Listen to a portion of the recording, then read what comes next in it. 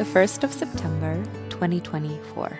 Today marks exactly 3 months since we left behind our home, friends, family, and everything familiar to embrace our new life on the road full time. It may not sound like much, but some days it just feels as though a lifetime has already passed. I suppose that's because each day is overflowing with new experiences, sights, and sensations. As autumn approaches, the streets begin to quiet down again, especially in this beautiful but lesser-known corner of Spain. We have arrived in Carnota, a small town where the Atlantic Ocean meets the mountains, and the authenticity of this place truly lingers in the air.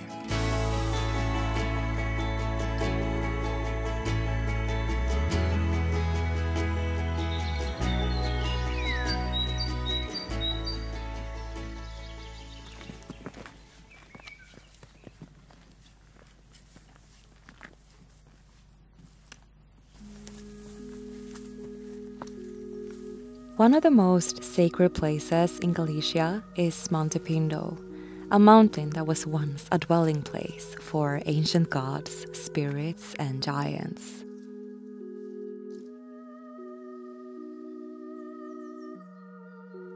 Once upon a time, it was the Celtic tribes who inhabited these surroundings. Like all pigeons, they viewed nature as holy, and prayers were whispered in rivers, forests, and on this summit, where the veil to the spirit world is said to be especially thin, even to this day. In these myths, mountains often represent strength, protection, and the ethereal nature of the gods. As such, Monte Pindo was revered as a special stronghold, where divine energies were concentrated. Local legends tell of gods descending from the mountain to interact with mortals, and stories passed down through generations speak of magical happenings, hidden treasures, and powerful spirits inhabiting its peaks and valleys. I love these myths about Galicia, and there is truly a certain energy threading through the highlands.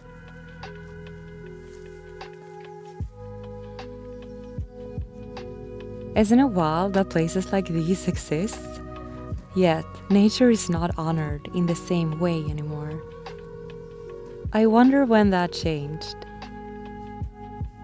Every time we take a hike like this, we remind ourselves that we should do it much more often.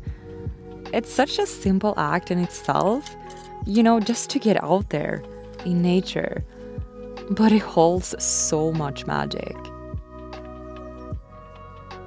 The climb was fairly easy and the surroundings were absolutely breathtaking.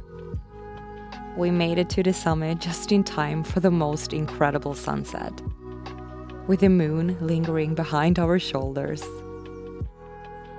From up here, you get a stunning view of Carnota, the Atlantic Ocean, and small fishing villages along the coastline. What a special night, you guys.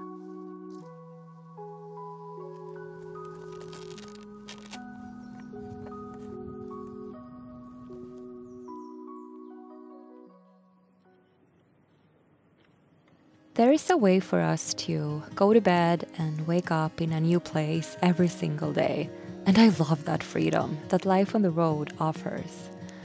But let me tell you, there is something truly special about every now and then slowing down, committing to one spot, and really getting to know it.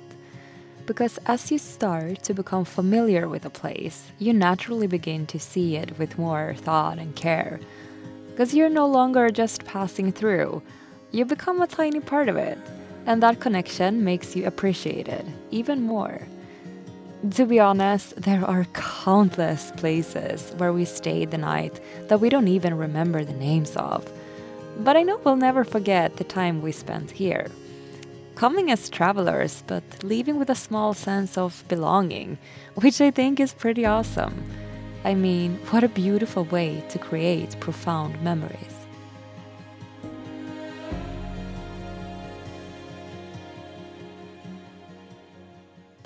We just found such an incredible spot and it's Saturday, so I have prepared something really simple yet super special that we are going to have for dinner up here in the mountains.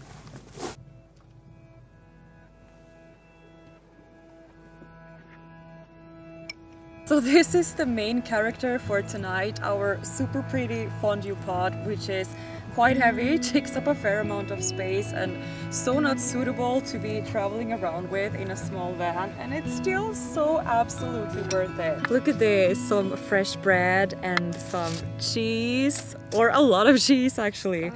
It's gonna be so good. Just above town, numerous wind turbines dot the mountain ridge. It looks quite spectacular, and I can't believe we caught this place on an almost wind-free day. This will be one of the last dinners we cook for ourselves before leaving this hidden gem of Galicia, so we wanted to make it special. And you can never really go wrong with bread and melted cheese.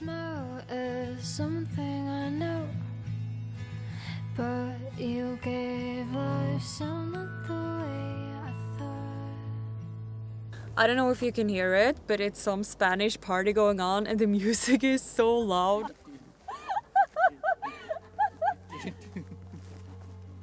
So making this slow travel journey and living out of our van is about so much more than just the adventure. It's also about growth. We definitely have certain dreams and goals that we work towards every single day we spend out here. And even if I haven't shared much about it yet, let's just say that we are not on this journey to return as the same people that we were when we left. Because where would the expansion be in that? But I also realized the importance of allowing days where nothing is done with the intention of expanding, achieving, enhancing a career, or advancing in any way.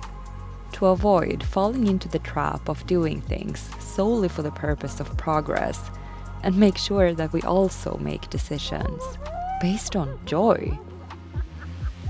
The other day I read something that really resonated with me. Many of us doesn't even know how to celebrate, only how to struggle. I felt that because I think I've been that person, caught in the cycle of constantly doing in order to feel fulfilled. But not only do I believe we accomplish less by living life as a battle, our lives won't be as rich if we forget to, actually have fun. After all, what's the point of the journey if we can't pause to experience the magic?